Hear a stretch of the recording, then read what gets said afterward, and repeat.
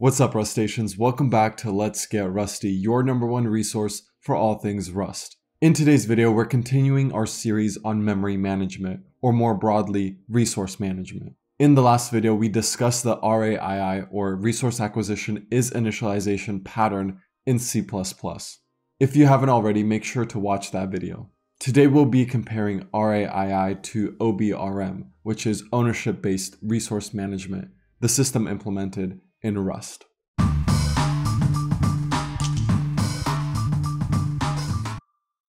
Ownership-based resource management is oftentimes called the ownership system in Rust for simplicity. It's very similar and in fact based on RAII, but instead of being a best practice or a pattern, it's a built-in language feature. Specifically, the ownership system is simply 3 rules that are checked at compile time. The rules are: 1. Each value in Rust has a variable that's called its owner. 2. There could only be one owner at a time. And 3. When the owner goes out of scope, the value will be dropped. To help us understand these rules, let's take a look at a code example comparing RAII to the ownership system in Rust. On the left, we have 2 examples of the RAII pattern in C++, which we saw in the last video. And on the right, we have equivalent examples in Rust. In the first C++ example, we manage memory allocated on the heap by using a unique smart pointer.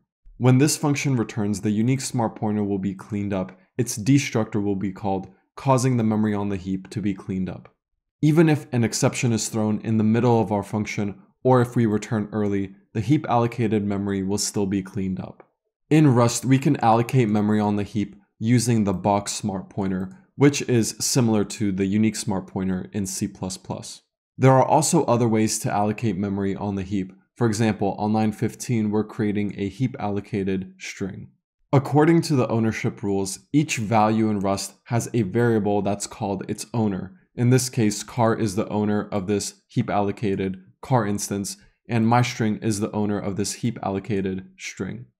At the end of this function, car and myString will go out of scope, meaning that their values will be cleaned up. Again, this will happen regardless if our function panics in the middle or if we return early. As you can see, the C++ example and the Rust example are very similar. The difference is in C++, we can manage our heap allocated memory manually or opt in to use smart pointers, which in turn use the RAII pattern. In Rust, ownership is a language feature that's checked at compile time, so it's on by default, and we can choose to opt out of it if we use unsafe Rust. Another difference between Rust and C++ is that move semantics are implicit. For example, let's say I wanted to create another car unique pointer, we'll call it car2, and we'll set it equal to car.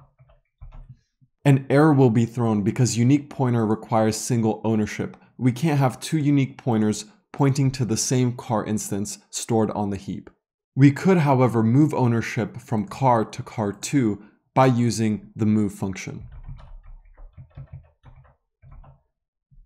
At this point, car2 owns the car instance allocated on the heap, and car is no longer valid. Let's do the same thing in Rust. We'll create a new variable called car2 and set it equal to car.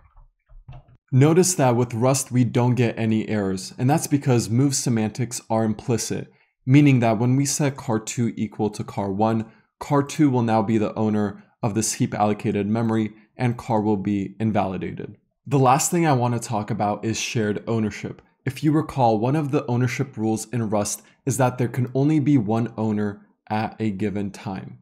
But what happens if you want to have shared ownership over a resource? Well, in C++, instead of using a unique pointer, we would use a shared pointer.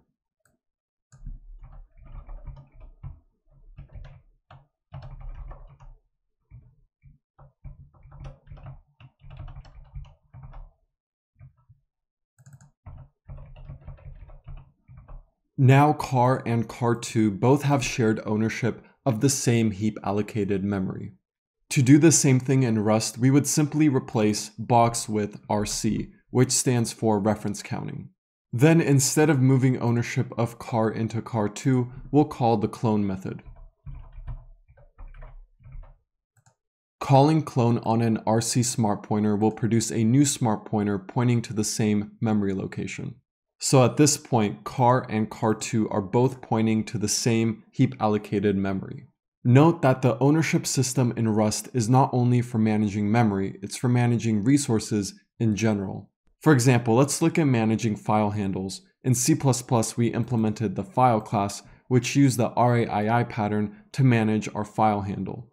At the end of this function, file will be cleaned up, its destructor will be called, and thus the file handle will be closed. In Rust, we first create a path object and then pass it in to open a file. Then at the end of this function, file will go out of scope and the file handle will be closed. In summary, the ownership system in Rust is similar to RAII, except the name is a little more intuitive, move semantics are the default, and instead of being a pattern or best practice, it's a language feature. If you enjoyed this video, make sure to give it a like and leave a comment. Also, if you found anything confusing, leave a comment as well. Lastly, and most importantly, get your free Rust cheat sheet by heading over to letsgetrusty.com/cheat sheet. And with that said, I'll see you in the next one.